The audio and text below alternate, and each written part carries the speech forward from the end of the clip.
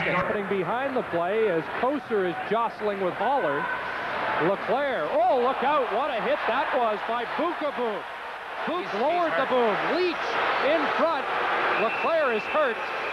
And the play is whistled down, and LeClair got hit by a truck with number 23 on the license plate. Oh, boy. I wondered at first when he was hit if it was a, but I think he's just had his bell rung.